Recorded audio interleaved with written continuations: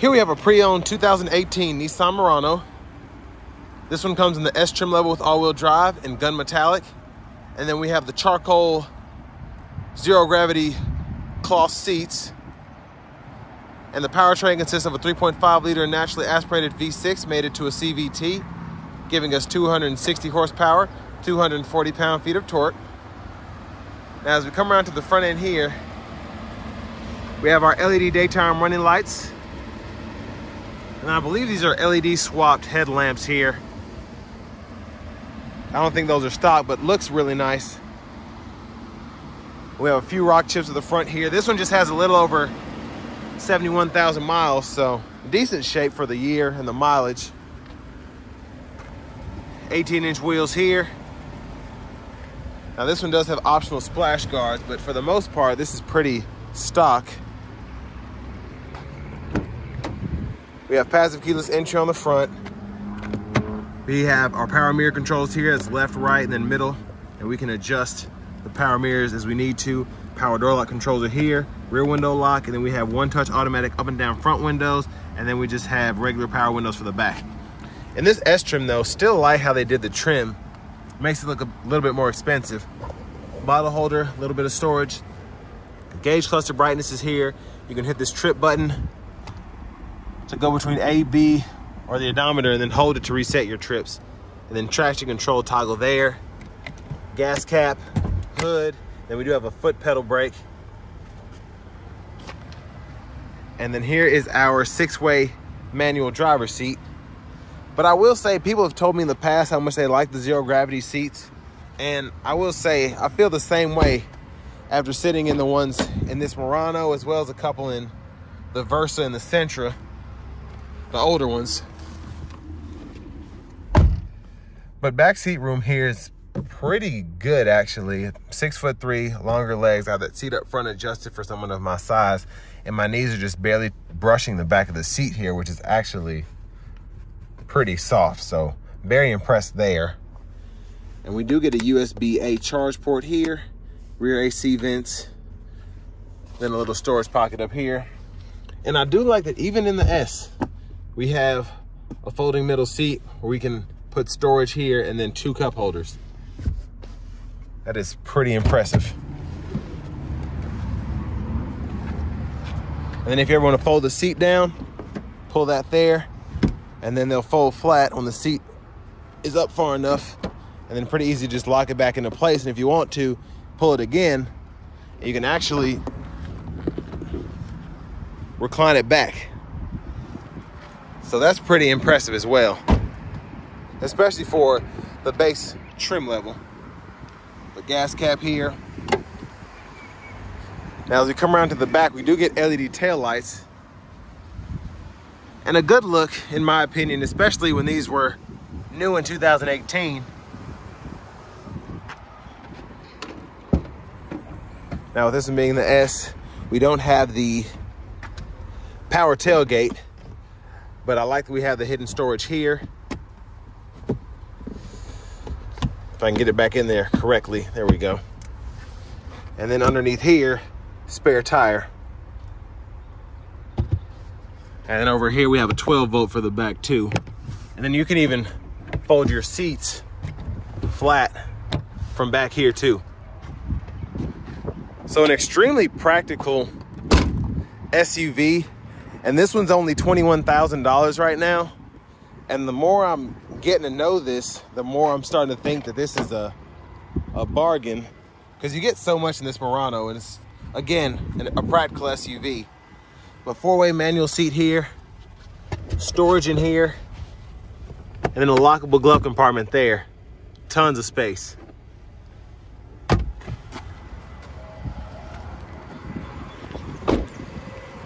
And people say that the CVTs are not reliable, but if you service them like you're supposed to, a lot of these last several 100,000 miles. But over here we have that 3.5 liter naturally aspirated V6.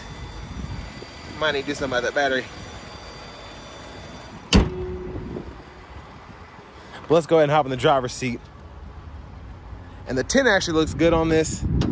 I'm sure at night it's not too much fun, but it looks good on the car. Now we do have the vinyl wrap steering wheel here. Again, with this being an S, we're not gonna get leather and heat and all that, but still feels nice. And it still looks just as good as the leather ones. Now over to the radio. Very impressed that we have navigation here. And the map is there. And you could type in a destination here. But nice system, graphics look good. And that's the home page there. And then you can use your SXM traffic. Somebody configured this pretty nicely because they usually don't look like this. But volume is here. You can tap that to mute. Then you have a scroll button here, and then you can push it. And you can adjust your bass, treble, and then balance and fade on the fly there. Now for audio, we do get Bluetooth, AM, FM, XM, and then we have a CD player, and then we have USB ports as well that we can use. And then we do have a CD player, which is fantastic. But there you can put the SD card reader for the navigation. Then track list, radio station presets, you can go through there. Now we do have dual zone automatic climate controls, which is great to have in a base trim. Again, there's a lot that you get here, and I like that we can turn the dual mode on and off. Auto mode, you turn that on, you have to adjust fan speed to get that off, and then the mode here, that's what controls where the airflow is coming from, and you can cut the whole system off if you want to there. AC toggle, whether to close your vents off or not, and then defrosters there. There's a USB-A input, aux input, 12 volt. Hazards are here. And then for the shifter, pull the lever, reverse, neutral, drive, and then come over here, and you can manually shift, if you will, the rest of the CVT. Storage here, cup holders. Center console cubby space is pretty good. And we have a removable tray there. There's a little light in there too, and then we have a 12 volt right in there. And there's a view of the back seat from up here. And I love that we have the premium dome lights too. I think those are LED. And then sunglasses holder here. Now over to the steering wheel, turn signals here, high beams, flash. All of the light controls are there. You can just turn that knob there. And then to the right side of the steering wheel, we have our windshield wiper control. So one time, and then that's off, intermittent, low, high. We can adjust our intermittent, how fast it's moving there. And then we have our rear wiper here. And then you just pull back for rear wiper fluid, push up for front wiper fluid. And then voice recognition control is here, Bluetooth button. We can scroll through our track list or radio station presets here. And then we can go through our sources using this button, volume here. And then this is to go through the gauge cluster menus. So you can see all that. So tire pressure sensors are right there. And then driving aids as well as the fuel economy. That's what I like to keep an eye on. And then cruise control is just standard cruise. So on, off, cancel, set, resume. And then push button start is here. Finally, here's a key fob with remote start. And next it's time to go ahead and take this Murano S out on the road for a quick test drive. So starting the test drive in this Murano S, the drive is nice. That's why a lot of people like them. They're simple to drive. They look good. Nothing crazy to them. Now in terms of the power you get, these feel so quick because they have a CVT in them. And it makes it that much more aggressive, I guess, in that aspect. Let's give it some throttle here.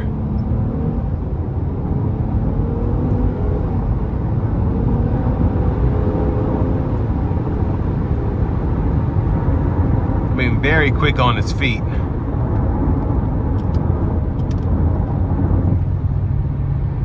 And the ride, even after this 71,000 miles, is somewhat good. I definitely feel more in the steering wheel as opposed to the ride quality itself. So actually, the ride is pretty great. Now I'm feeling just a little bit of movement in the steering wheel. So this one with this kind of mileage might need an alignment. It is starting to get windy. I don't know if you can see up ahead of me, it's nothing but gray where it's about to come a storm. And that's why during the beginning of the video it's kind of windy, but for the most part, pretty tame on the interstate, just cruising here. And you can see how the fuel economy changes due to how I'm driving. But people who buy these tend to like the looks more than anything, interior and exterior. And that's where this Murano shines, but it also just drives, again, there's nothing fancy about it. It just goes. You don't have to worry about shift points, things of that nature. You just have acceleration. Especially with a naturally aspirated V6, it's not gonna feel slow. Now, for those of you that might be scared of the mileage, and well, I guess if you're scared of the CVT mostly, definitely recommend getting an extended warranty. But again, you'll have to keep this transmission maintained as the manufacturer specifies. So that's one of the biggest reasons that CVTs go out, specifically in the Nissans, is people don't follow the scheduled maintenance. So with that being said, if you're going to take care of the transmission and go to the dealer like you're supposed to get it serviced, or wherever you go to get your vehicle serviced, you shouldn't have that big of an issue with the CVT long term. But especially if you get a warranty, if you keep up with it and something does go wrong with it, you have that additional coverage if you would need to get a transmission replaced.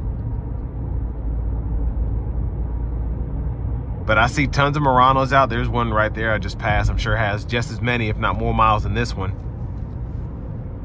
These are pretty sturdy cars. Most people use them for commuting. I see a lot of working women that maybe drive 45 minutes to an hour for work 5 days a week that keep these, love them. Actually, my girlfriend's mother has one of these, so yeah, she loves hers, drives it to and from work 5 to 6 days a week, doesn't have any issues out of it, and just follows the scheduled maintenance. And that's what you need to do pretty much with any vehicle. That's why they have that, but specifically with the CVTs, because they can be an expensive repair down the road. It's not like a Toyota 6-speed transmission where you can just ignore it. But all in all, for the money, again, if you keep this maintained, I actually really like this S.